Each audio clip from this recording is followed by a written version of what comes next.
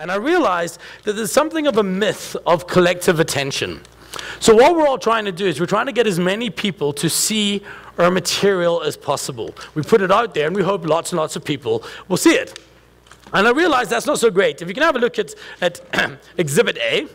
Okay, so we have one person talking once to many, many people. Now let's say that we're talking in units of attention. So you have 1 unit of attention.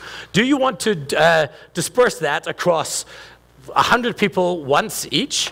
No, I'm suggesting that that doesn't make sense. I suggest what we need to do is we need to get better repetition going on there. What we need to do is have a message that we say a lot to one person. Yeah, you got to drive that message home.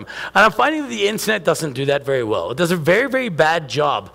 It does a very good job of getting collective attention, but I don't think collective attention is as powerful as we think it is. What we need to get is individual attention. We need to get people hearing things over and over and over again.